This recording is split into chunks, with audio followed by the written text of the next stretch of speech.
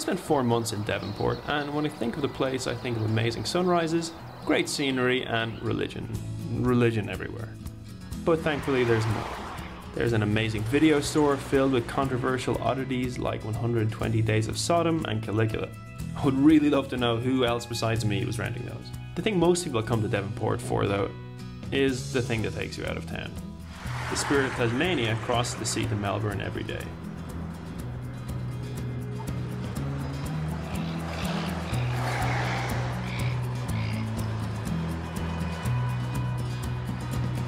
Besides the ferry, there's an amazing antique store that kept me occupied for hours. And, since we are in Australia, the best distraction of all, a place to get all the beer and wine you can fill your car with.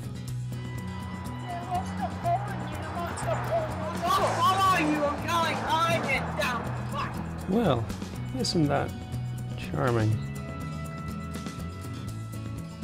The night falls and we see a different side of Devonport. Mullet Man finishes his DIY, jumps on his lawnmower and goes down to get some food.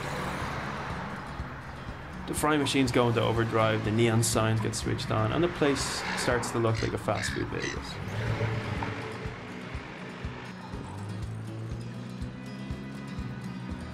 It's really strange to me that Australia's garden state seems completely content shipping the fresh produce off to the mainland and are, for the most part, content with fast food. I may not have gone to Devonport by choice, but I'm glad I ended up there. It's a relaxed place, close to some amazing natural resources. It's an amazing place for the serious cyclist, fisher, hiker or climber. I would go back in a heartbeat.